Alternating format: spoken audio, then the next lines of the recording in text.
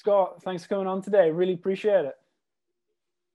Brother, thank you for having me on. Great to be on. No problem at all. Like I'm really excited about this. I know we've had this lined up for a few months, and kind of one or two things got in the way. So yeah, really excited about getting into this topic, which is becoming more and more kind of important within the field of strength conditioning as the weeks, months, and even years go by. So I know people are going to take a lot from this. But just before we get into the details, why don't you give people a quick introduction about who you are and kind of what you've been doing? Absolutely. So Chicago area kid, went to school in the suburbs, went to school downstate at Illinois State University. And that was kind of my moment of reckoning where I realized there was a dichotomy between the way that we should be prepared for sport and the way that we were actually being prepared for sport. Sent me down some rabbit holes that landed me working for Eric Corum at University of Kentucky when he was running the high performance program there. And that was really kind of the catalyst or formative experience for what's always been my North Star as a coach. And so that led me to taking a graduate assistant position in Tulsa, Oklahoma at the University of Tulsa, which is timely given the massive brawl they were on TV for the other day. From there, that led to an opportunity to come back full circle and work for Eric in a full-time capacity at the College of William & Mary in Virginia. And that was where we tried at the high performance project across the entirety of the athletic department and failed ultimately. But the growth I went through there and the amount of learning that I was able to do being around guys like Eric and Kier constantly was massive for my development as a coach. And ultimately they were basically pushing me out the door when the opportunity to go to the University of Arizona presented itself. And the funny piece of that whole step professionally was that it started from an Instagram DM that I had posted something about GPS on Instagram, and Brian Johnson, the guy who was the head strength coach at University of Arizona football, he hit me up and said they were looking for somebody that had some capabilities with GPS. And so that was the catalyst, the conversation that led to me going there. And so that's where I've been ever since, loving the warm weather, enjoying the change of scenery from a much sleepier Williams, Virginia to a much more lively town in the desert. So that's where I'm at now. I'm actually in Chicago now, back home with family. So it's a little bit colder than normal, but yeah, that's where I'm at. No doubt. And you've got to be enjoying the sun of Arizona. That's a lovely place to be, and quite the change in scenery from Williamsburg, Virginia. So there you go. Oh, dude, 24 hours before my flight home, I was taking a nap at the pool and it was 70 degrees. It was blissful. That's what you need. That's what you need. So I'm going to pick up on something that you talked about there. So obviously during your time at William & Mary, Eric Corum and yourself and Kier and the other kind of staff members there, you talked about the high performance project that you were putting together. Do you mind just touching kind of on what that looked like and kind of what that entailed? Because I think that's actually a really good place to start for what like some of the things I want to get into today. Yeah. So what made it very alluring to go there was, one of the limitations I saw with my time with him at Kentucky was that fundamentally change is going to occur from the top down. And so if you're not able to have a seat at the big table, make the big decisions that of the direction which an athletic program is going to go, you're not going to be able to ultimately create the changes that you want to make for that sort of model to become effective. Or, it's ultimately going to reach a bottleneck where you can only change at the rate of the people that are slowest changing within the organization.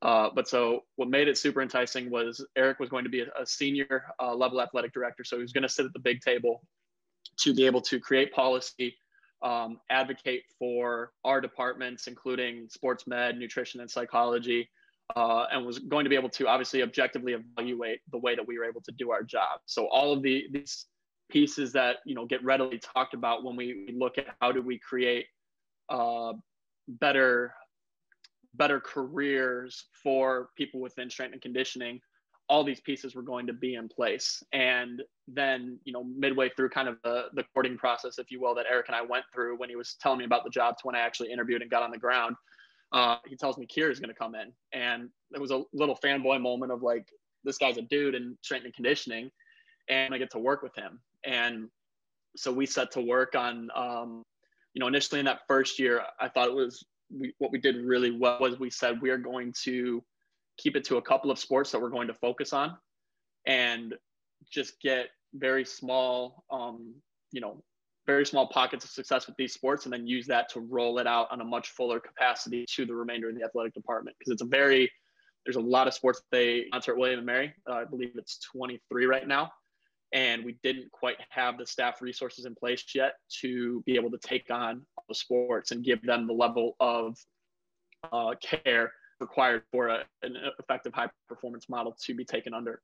So the plan was that we would eventually expand to a point where we had more staff, more people in place that are fundamentally aligned to those principles that would allow us to take this project out to the entirety of the athletic department. So I was very lucky in that I was given charge of one of the sports that would be taking on this high performance project. One of the pieces that made that work so well was that the coaches were very heavily bought into it from start.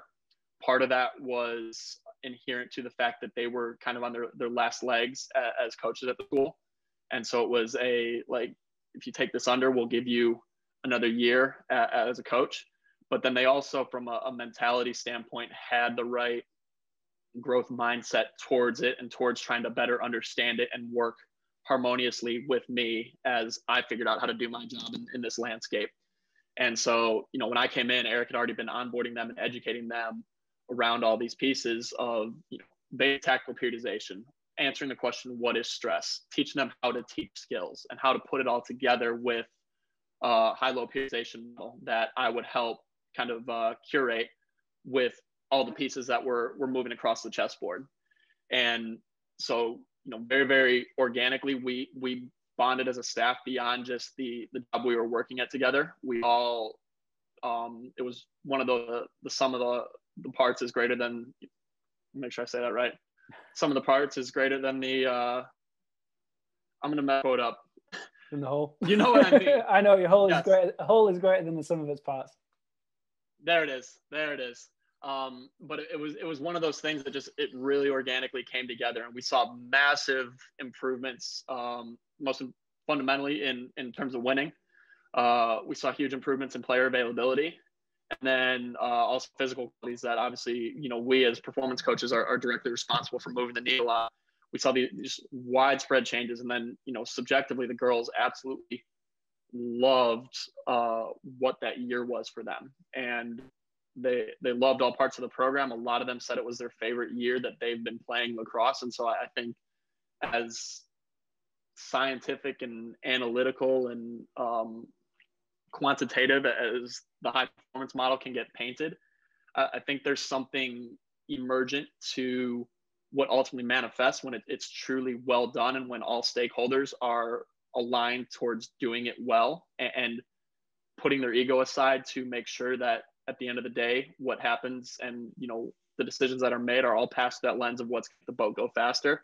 Mm-hmm. I think there's something to be said for what ends up being the experience of the athletes when they know that there's fundamental alignment and that everything that's being done is done with the hope to push them in the direction of being better at their sport. And so we tried like hell in that first year, and we did very well. I think it bore a lot of good fruit for us to be able to say, let's roll this out even further.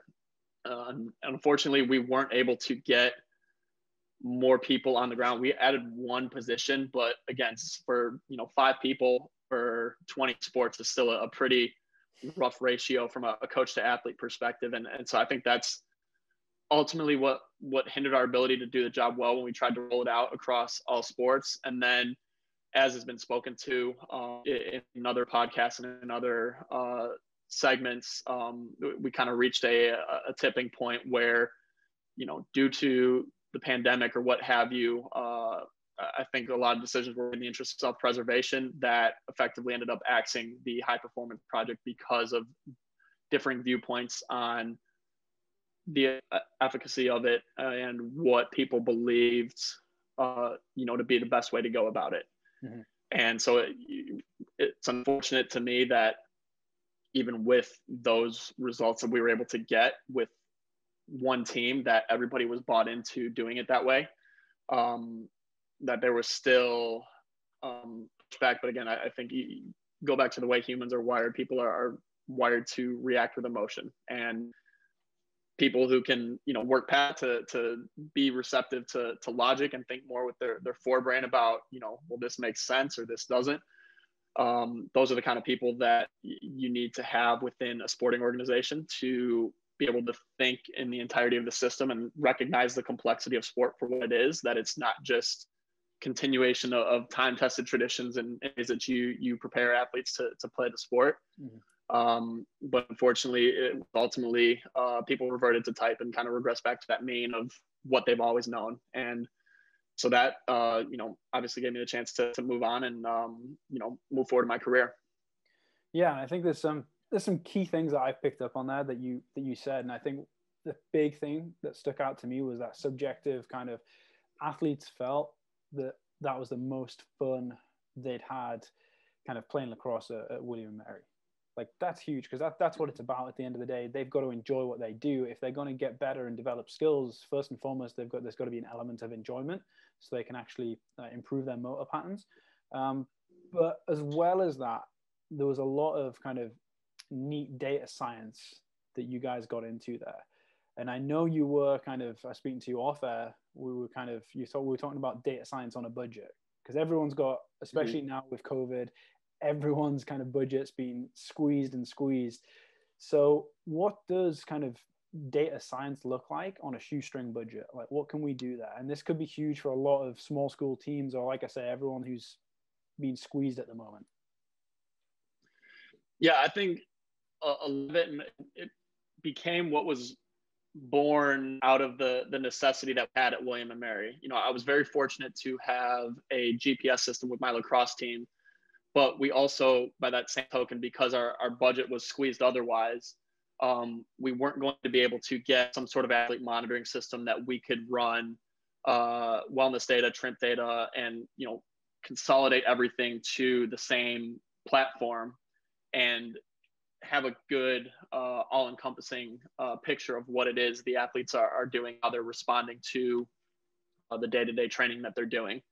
So that was where a lot of the work that I've done to this point with Google Sheets came about, was Eric wanting information on the basketball players he was working with, and me having done everything in Excel. Obviously, there's a limitation to that being offline, and me having to go run numbers for him, text them to him, and so on and so forth. And so that's where it became, Google Sheets has cloud capability. You can have a bunch of people on, and so that became kind of the centralizing point for us as a department, was the dashboards that I've done a couple webinars on Strength Coach Network for.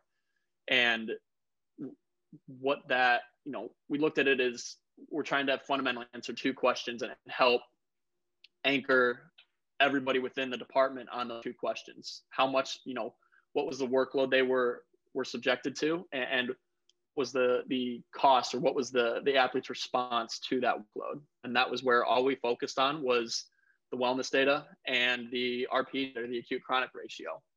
And obviously the acute chronic ratio has been invalidated to this point, but I still think heuristically it's valuable for getting people who may not have a sense of sports science, like sport coaches, to understand the idea that doing too much too soon is a bad thing. And that there's times of the year where you should overreach and push beyond what the athletes have been acclimatized to from a training standpoint. But then there's also times where you need to back that up. And then also to spurn conversations around, you may have a practice you've done in week 1, and then you come back and you do that same practice in week 4, and the RPEs are lower. And it's, the external practice that you had them do was the same, but because they've trained and they've built up to being able to handle higher, have a higher tolerance for the workload you're imposing to them, those practices are no longer equivalent. They feel it's a lot easier. And so I think when you're able to see what to a sport coach might look like an anomaly like that, it really helps to open up the discussion and kind of invoke some of the more complex pieces of sport preparation. And so, I was able to do that with lacrosse in my second year, because our biggest week of practice was week 1. And then you come in and you look at weeks where we had 2 games in the same week, and the total weekly workload of those weeks was significantly lower than that first week. And so then that opened the door to the conversation of, well, yeah, they had just had 6 weeks off from playing lacrosse. They're not able to readily go home and just pick up lacrosse like basketball players can go to a gym and do. So it illustrates the gap between general physical preparation and sport preparation, and how, even though we can do a lot of running, there is still something to be said for the technical, tactical, psychological complexity of sport. And you're getting a visual representation of what the limits are of what we can do on the physical side, to where they ultimately need to get most of their conditioning done, which is within the sport itself. So, to bring that all back to your original question, I think as simple as it is to just begin with tracking RPE data and wellness data, there's a lot of conversations that it can bring up and can ultimately begin to steer the boat in the direction of better performance in sport. And so, as simple as it is, Google Sheets is a free platform. And, we were limited most working with football because of the amount of data that it takes when you're collecting RPEs every day, taking in wellness data every single day from 100 guys. But for most sports that, your middle-sized teams are going to be 30 people, 40 people. And then you're going to have smaller teams that are, 10 to 15 people. For those size of teams, you can get through a full semester of data without things ever beginning to slow down. And I'll plug myself to say that the webinars I put together on Strength Coach Network, when you get used to that system, it's about a minute or two a day to have real-time information on what the workloads look like for your athletes and how they're tolerating those workloads. And to get, qualitative feedback from the wellness survey, like the story I tell often is one of my lacrosse girls dropped a note that she found out her grandpa died one morning, and she said she was fine, but it was a good, easy piece to pass on to the rest of the coaches so that somebody doesn't accidentally come down way too hard on her, because they have a fuller picture of, why she may have messed up or why she may not seem in practice that day. Mm-hmm. So to me, it's invaluable tool, and it's completely free for people to use. And then you can begin to get into tracking and storing data longitudinally, so that you can look at one off season compared to another and begin to infer about the changes you're making over the course of your time within an organization. Yeah, and I think so. Let's get into that. So I think you've laid out a pretty good description of what we should do if we've got this shoestring budget. In other words, get on Google Sheets, kind of get that system going. Scott did a great job on his presentation on the Strength Coach Network. Like you said, I think it's a 2-part series. Is that right? Correct. Yeah. Yeah. So if you haven't already, go and sign up to that. Kia needs to drop some money on this because we're just plugging him here. But yeah, that's a phenomenal presentation or two that pretty much explains exactly how to do it. So once that's kind of in place, so you guys got this in place at William & Mary, then you talked a little bit there about how you actually use that data to inform program design. Do you mind going into a little bit more kind of depth about what that actually looks like? So you said, obviously, once we've got this, the data in terms of, well, you said that one of your athletes' grandma died, and then we're going to take that information and just give it to a coach just so they know kind of what's going on. So we can pull back maybe a little bit on that individual athlete. And I know there's a lot of other situations where that can be used as well. You touched on off-season versus in-season, and off-season one year versus off-season the next year. Do you mind, I know this is kind of a long-winded way about it, but do you mind kind of just breaking what that looks like, or how we use that data to inform program design? Yeah, so actually this past summer was probably one of the more interesting projects I went through, of a team that I didn't have GPS data on, but I had to infer from their training loads what their buildup should potentially look like. So I'm going to see and hope this doesn't get too long-winded or complex to follow, but with my women's soccer team, obviously there's a ton of literature in soccer. And I had enough contacts that I felt comfortable being able to reach out and just kind of compare practice data over the course of a week. Because my whole thought process, and obviously what we talked about heavily at William & Mary, was being able to reverse engineer the demands of sport. So given all the constraints of the pandemic, given the desire to make sure that the soccer team, if they were going to come back, have 4 weeks to build up and get ready to play a season, how could we know with a high degree of certainty that what we had built them up to doing from a training standpoint when they're away from us and we don't have eyes on them, how can we know that what we built them up to is going to prepare them for what we could envision to be their worst case scenario week within the season itself? So what I ended up doing, and this was kind of the brainchild of going back and forth with Kira about how to best do this.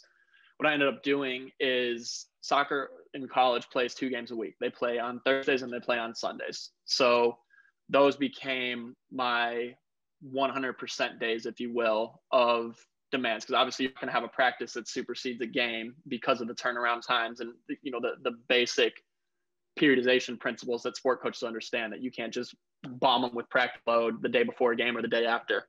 But so what we did is we anchored this Thursday and the Sunday as worst case scenarios, and from there we tied the highest game average RPE that we saw for the season, and we doubled that up for each Thursday and Sunday. So we summated that.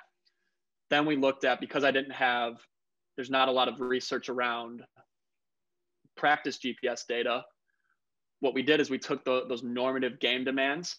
We looked at what the peak days we saw for a typical, they were off Mondays. So a typical Tuesday practice, a typical Wednesday, a typical Friday, and a typical Saturday. We looked at what are the highest workloads we saw from an RPE standpoint on those days. And so if it let's go for easy math. Let's say the game was an average of 1,000 arbitrary units from an RPE standpoint. The peak was 1,000 units. So that's 1,000 units on Thursday. Let's say that the highest RPE day we saw Tuesday was 500 units. So we would anchor that as 50%. What we then did from that is we took the game demands and we said, what's 50% of that? And mapped out as being what they would hit for that Tuesday. Did a similar thing on Wednesday where I think it was like 33%. It was very similar Wednesday, Friday, and Saturday, around a third of game demands on those days. Also knowing phenomenologically that they were not doing any practice scenarios where the girls were going to be opening up and potentially getting into high speed running velocities. So we also cut out the high speed distance running, because we knew they weren't going to get into that because they're 2 days out from the previous game, which literature supports that you see peak fatigue biomarkers 2 days out from the game. And then they're also 2 days from the next game. So you have to account for that and recognize that they're probably just doing a lot of skill work and a lot more small-sided, close quarters type drill work. They're never really opening up and scrimmaging on those days.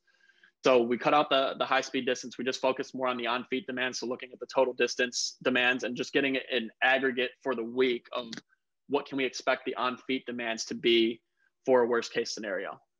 So we mapped all that out. I think at the end of it, I want to say it was around 38,000 yards of total on feet. And I forget what the sprint distances were and stuff like that.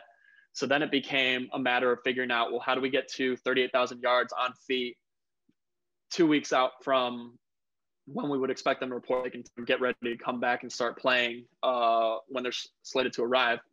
How can we get there using safe progression principles? So referring to a lot of Tim Gabbett's work around, no more than 10 to 15% jumps each week, and systematically get them to a point where they can tolerate what we envision to be a worst case scenario from a very mechanical perspective of feet time. And so we did that through obviously, your sprints, your tempo runs. We sprinkled in some glycolytic work, so they had inoculation to working at those intensities. But then we also did it through, again, one of the limitations of COVID over the summer was that you weren't supposed to be in groups. So at that time, a lot of what they were relegated to doing was individual skill work or very small group skill work. And so we had to get really creative and look at, we borrowed data from the men's side because they had GPS on their solo skill segments in practice where guys would just be working by themselves or working with another person, and just looked at the distance per minute of that, to assume that, you know, obviously intensity is going to vastly differ in the sport when you get into the fuller sides, but individual skill work is pretty consistent, I would feel, between men's and women's soccer as far as what you can do. So we just use that to get a proxy of, like, you know, if they do individual skill work for 60 minutes, what sort of on feet mechanical load is that going to get them? And I want to say it's like 2 miles for 60 minutes is what we had. So we also use that to figure out where we can get the remainder of that yardage, because 38,000 yards is a pretty sizable weekly workload, and they're not able to play games to get a lot of that, which would knock out a ton of that yardage easily. So we had to be very creative between, like, what I called walking top ups, where they would just go out and walk for set amounts of time, and then also skill work to obviously account for the, you know, building their technique and their skill as much as they can given the circumstances to get to that worst case scenario that we envisioned for them to need to be ready for coming back. So I hope all that made sense about how we were able to do that. But basically it came from, we looked at, you know, there's a ton of data around soccer, so we can use that to kind of figure out what those game days are going to look like. And then we can infer based on the RPE data that we have on them and, you know, their perceptions of the way that we practice and whatnot. We can infer if their normal Tuesday is 80% of a game at its worst. We can make the inference total distance because of the direct relationships that are seen in literature around RPE and metrics like total distance, total player load, accelerations per minute. I believe there's a few variables in that there's positive relationships with that we can, with a high degree of confidence, say that reverse engineering it in that way, albeit pretty,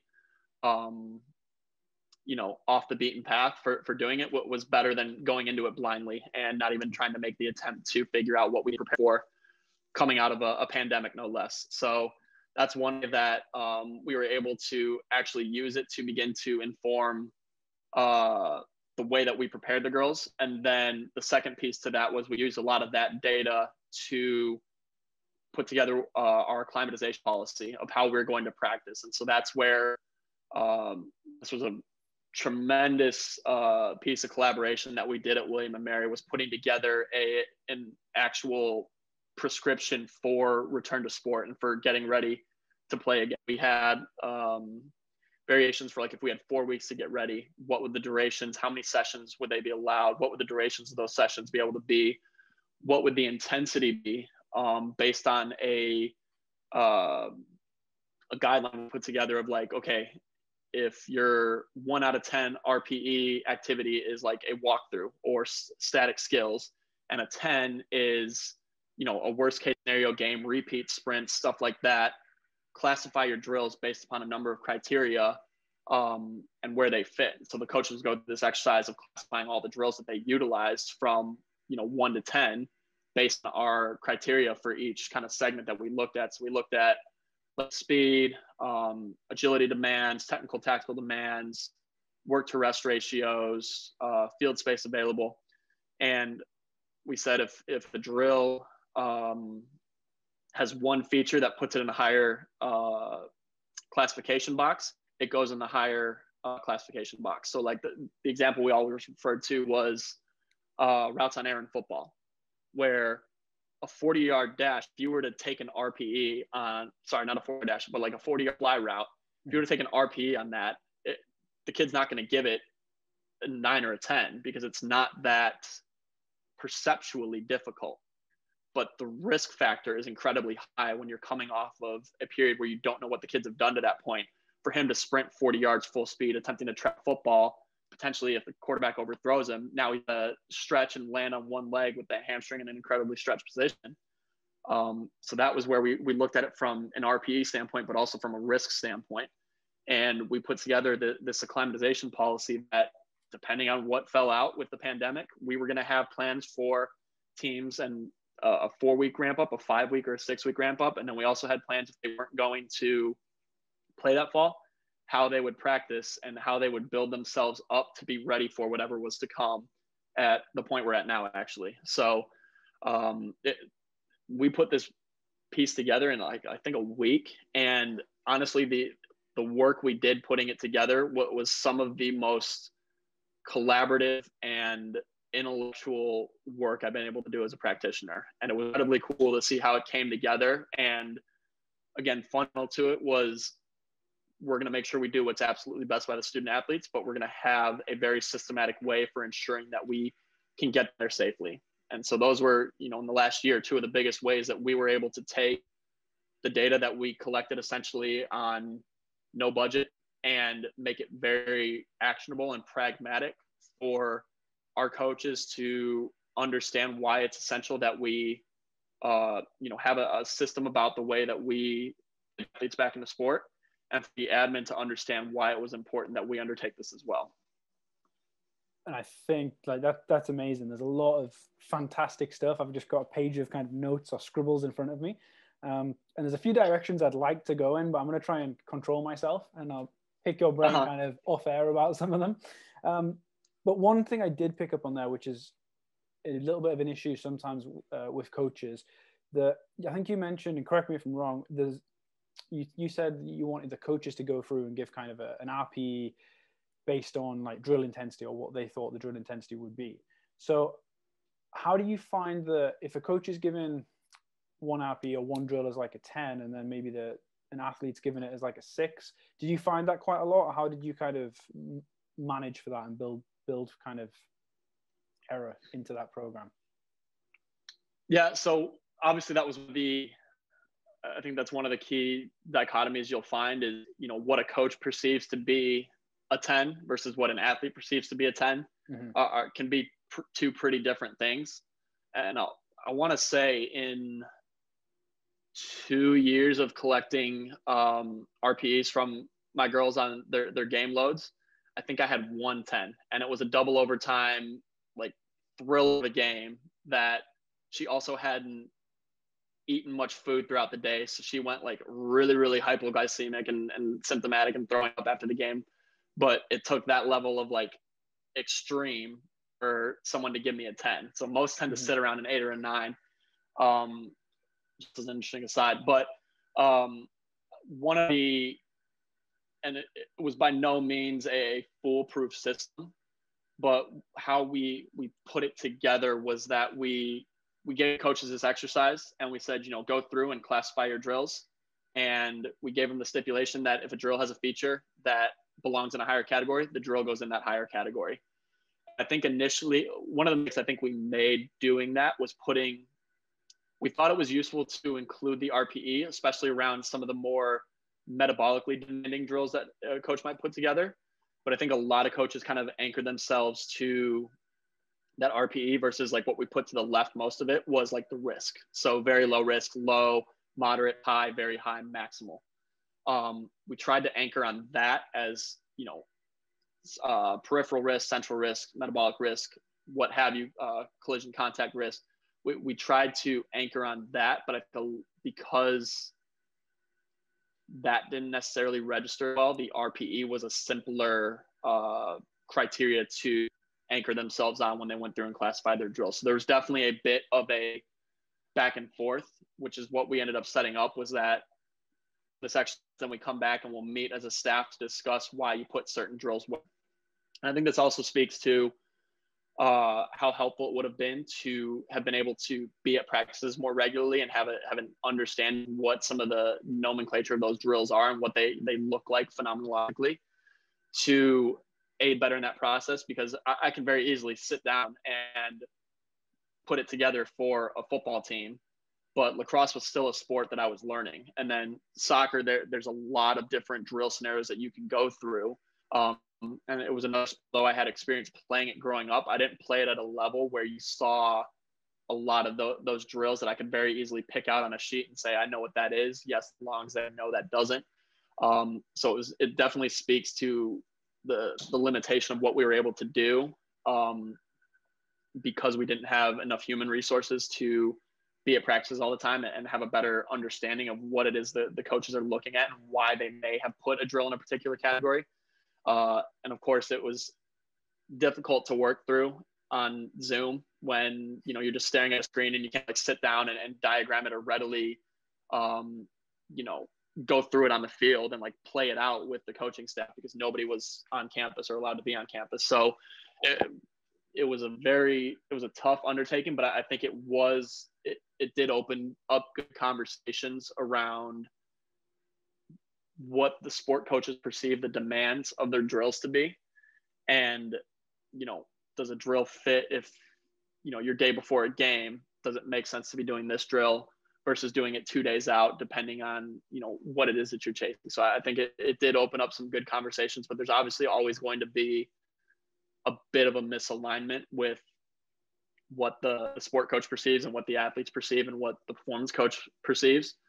And that's where I think, again, when you come back, and one of the things I would have loved to have gotten to would have been sport coaches giving what they thought the RPE of the practice would be for the day, and then to see how that aligns with what the athletes actually give, to infer if a good kind of grasp on where their kids are at, and that the practice they put together is representative of what they perceive that intensity of the day to be, or if they're way off and need to be calibrated a little bit to what's actually manifesting on the field, and how you can put together a practice that better reflects the target intensity for the day. So that's somewhere I would have loved to have gone to begin to create that alignment. And that was actually one of the pieces that I think I did do it in the second webinar I did for Strength Coach Network, was effectively like a trimp planner, where you could sit down and map out, okay, this first practice back is going to be a 6 RPE for 60 minutes. Second day back is going to be a 4 for 90 minutes, and go so on and so forth.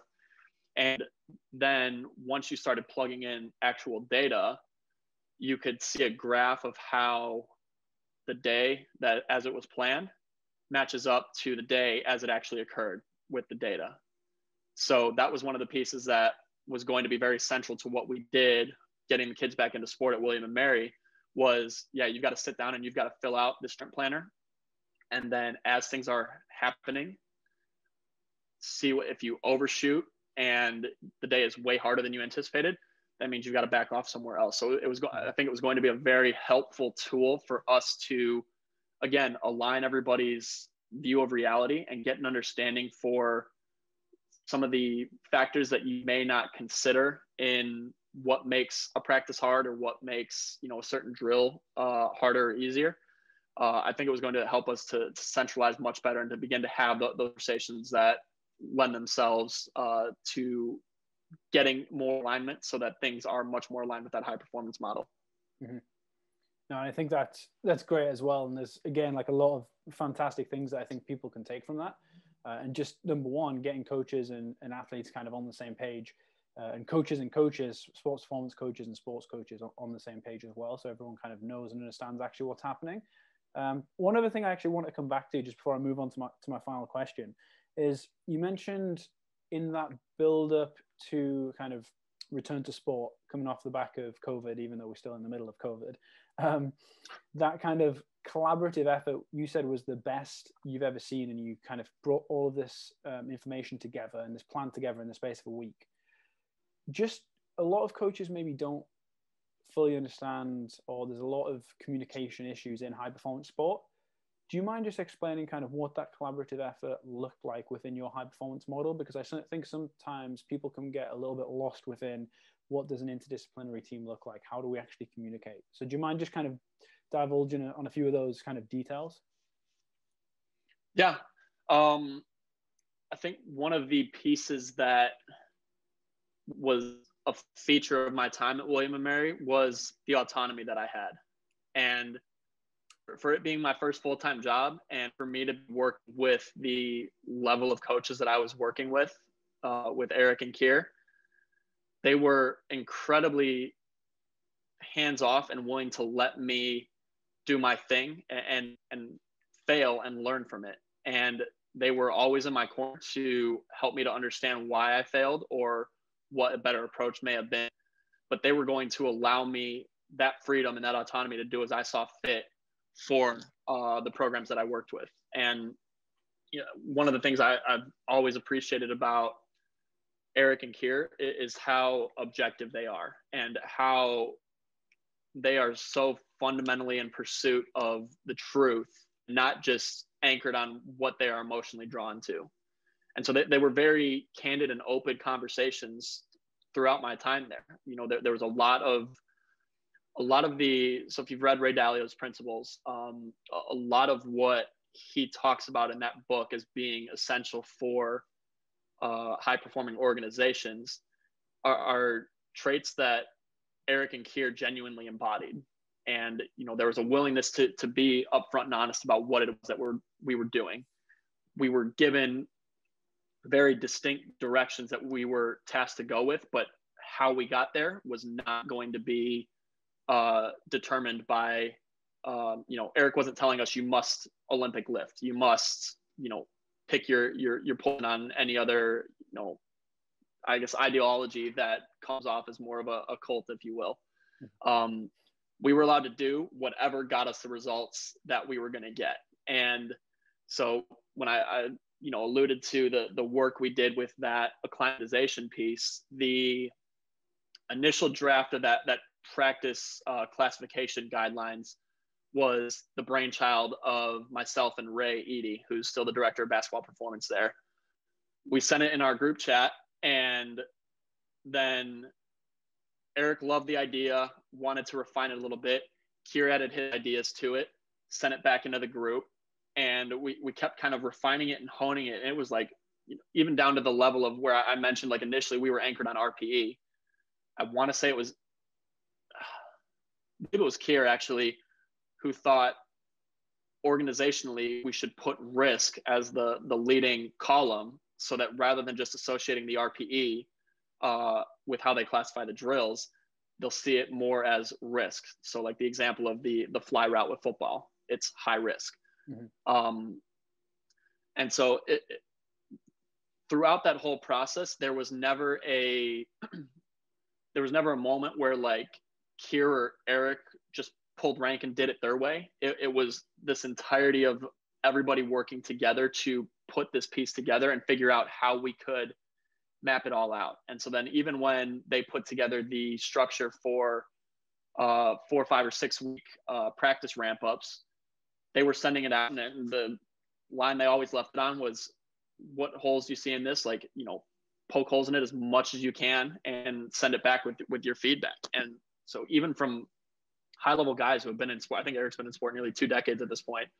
Keir's obviously been in it about 10 to 15 years, I think. Lose track of how old he is at this point. But like these guys who have done it at the highest levels are still asking for feedback from myself, who's still my first full-time position, and Alex, who had just gotten there in January. So he had a rough go of it getting there in January and all of a sudden being shut down with the pandemic. But they're willing to seek feedback from us and make us feel invested in the process. And I think that gets at a lot of what you see around group dynamics, is that even when people don't necessarily get their way, if they feel like they've had their chance to speak their piece and stand for their position, and at the end of the day you end up going in a different direction, people are much more willing to align with the direction you're going in and push it forward as being the way for the group, rather than stand off to the side and complain about how their ideas aren't accepted and nobody believes in what they're talking about or what have you. And so I just, for me, how quickly we got such a massive project done, because part of that was that we did an audit of every single sport that we had in our athletic department. And so we did a sport by sport breakdown, invoking adherence rates within Team Builder, because that was one of the pieces we invested in to make our lives a little bit easier over the pandemic, was Team Builder. You can go in and see what percentage of workouts athletes have completed in there. So we pulled that for every single sport. We gave some statistical information about averages, medians, number of kids that had 0% utilization rate.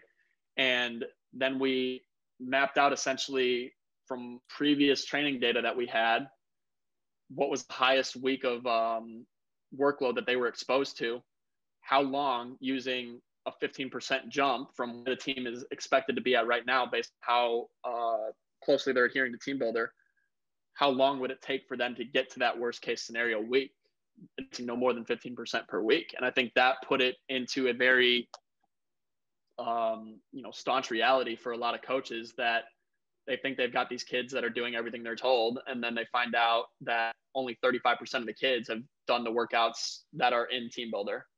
And so it's just it was a good gut check. And then we included some information around the NFL lockout in 2011, the Bundesliga injury data from when they restarted back in May. We included a couple other pieces, but it was a full page report for every single sport. So we had 23 sports laid out. We had the practice planning guidelines. We had the drill class guidelines. We had basically a synopsis of those more qualitative in nature of the physical and psychological ramifications of the pandemic and of trying to ramp up into sport too quickly. So we painted this very holistic picture of what the fundamental issue is and the solution we were going to provide for ensuring that we avoided these potential issues. And it ended up being like a 50-page document. And again, it's, to me, what embodied the high performance aspect of it was the fact that we were able to put together such a high quality, highly informed, objectively driven document, and not just say there's a problem, but provide every permutation of a solution that we could need to provide based upon whatever was going to happen this fall. And so I think the tenets that made us as good as we are, or as good as we were in that moment, were that everybody was fundamentally aligned to what the goal was. And, so we all had the same North Star. We had different ways of how we thought to get there. And it was always about the best idea winning. It was not about, well, Eric said it, so that means it's the idea, or Keir said it, and he's way smarter than everybody else in the world, so we're going to go with it. It was a genuine back and forth. And it was this openness to other people's ideas, no matter on rank, but obviously giving weight to the ideas and sessions of people who have been doing it longer. So that was where, they made us equals in the discussion, but given their experiences and not just, how long they've been doing it, but the levels they've done it at and the repeated successes they've had multiple places, that kind of gave it that believability weighted factor of, they've seen a lot more, they've done a lot more. Their answer probably has a lot more backing it than my answer being, 5 years into college strength and conditioning or whatever it is at that point. Mm-hmm. But it was that feeling of oneness towards the goal and that allowance of us to be invested in the process with them that I think made it go. And it always goes back for me to the experience I had with my lacrosse team. We were all making it up as we went with the high performance undertaking that we had with that lacrosse team in my first year. I had read some stuff around tactical periodization, but I think the scope of it was like stuff James Smith had put out on like Elite FTS back in the early 2010s. But it was nowhere near to the level that I was eventually doing with it in their in-season of lacrosse at the end of that first year, I guess. But what made it go and what made us right was that, we would be in the meeting room for an hour on Mondays. And I think a good kind of a heuristic for if your culture's on the right track is if you enjoy being in meetings with each other, because it was, a part catching up, but then it was also, we enjoyed the process of collaborating to figure out where's the team at, where do we need to go this week, how do we need to get there, and what does everybody need, and how can we take what everybody needs and put it together to create a plan that is what's best for the girls.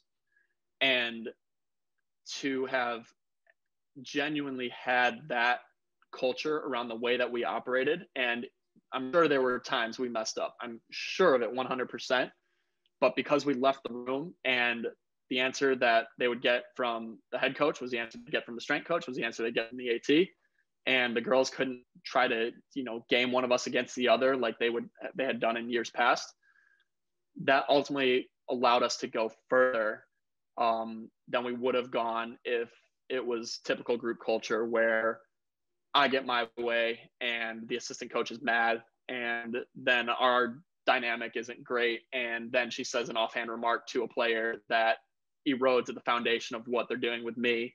That ends up taking away from what they end up getting out of the work they're doing with me. So that fundamental alignment, and then that willingness to drop the ego and figure out how you can take what everybody wants and first make sure that it's, you know, it's valid to what they're seeking.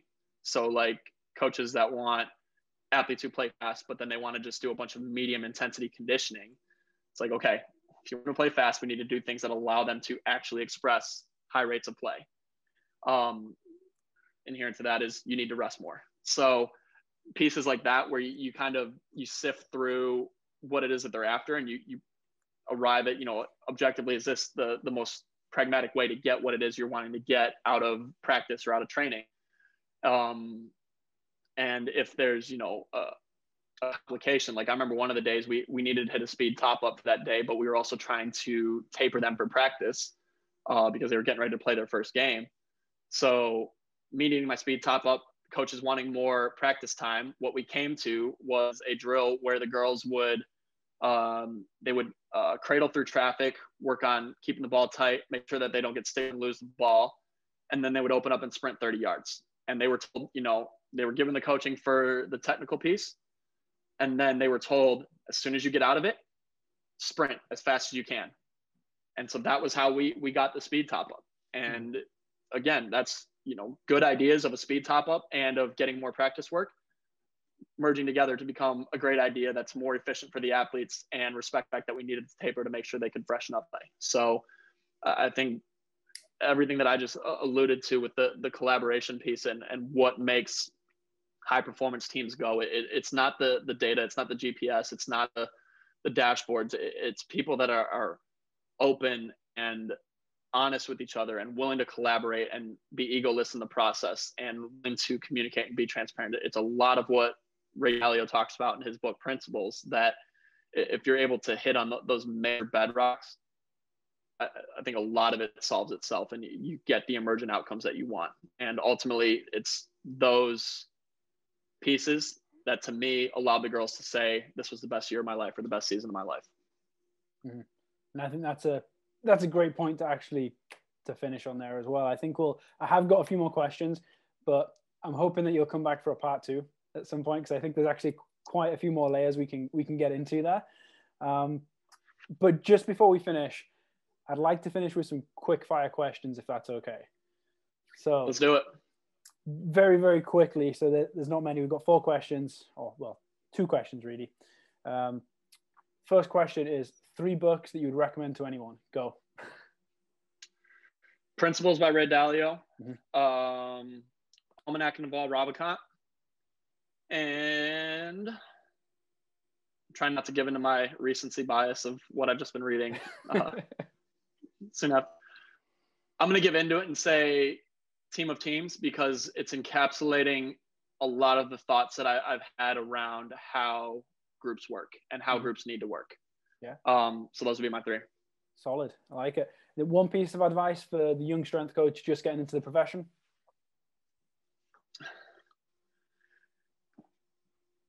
Go in eyes wide open.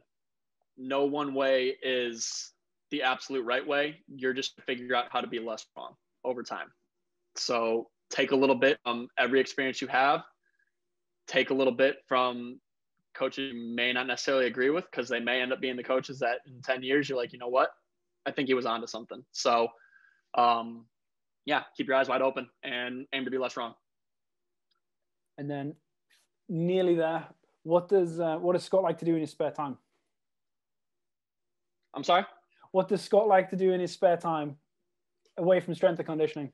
I picked up a guitar about almost 2 years ago, and that's been a lot of fun. And then I guess the professional skill that I've come to enjoy actually has been coding. So I like the algorithmic nature of it and figuring out how to be more efficient with large streams of data. But I like, to me, it's just also, it's one of those cool skills that everybody's saying is going to be like, it's obviously here, but it's going to become that much more important in the future. So I do enjoy both of those very much, but purely away from strength and conditioning, guitar for sure. Nice. No, I like it. I wish I could play the guitar. And then just Let finally, me tell you. Go on. No, I was just saying it's been quite a process to learn, but it's reinforced a lot of like good tenets to have around preparation of like even just getting 20 minutes a day of practice at it and being consistent with it is far more than if you do 1 hour long session once a week. Mm-hmm. So it's been great from that standpoint, but then it's also just a good release to like completely remove myself from anything training related. That's maybe where I need to start then. There you go. And then just finally, where can people find you if they've got any messages or questions? Yeah, so my social media is Scott Kuehn 88. So Kuehn is Kuehn. Pretty active on there. So, and that's usually where I'm best to. If you have short questions, for sure, social media platforms are great. If you want to get more extended questions or anything like that, I believe my email's set up on my Instagram to where they can just hit the button and it'll reach out to me to email. And if you're interested in the webinars, I will plug that. I'll send you a link for 50% off the first month at Strength Coach Network. Fully believe in what they're doing there and what that is for young coaches. It's a shameless plug, but for young coaches, I think to get a great starting point of education, just because there's so much out there, and with the prevalence of the internet, it can be very tough to filter between the, guru footwork guy that is just doing what's cool for the gram and very qualified high-level practitioners that have done it in the setting that you're looking to work in. I think it's a very strongly and well-curated feed of presentations on topics that span everything you could need to do in sports. So would fully recommend that, kind of off the heels of the question you asked there. Mm-hmm. Perfect. There's Kia's plug again. He's living up the role. Can you tell I spent a little bit of time around in the last few years? There you go,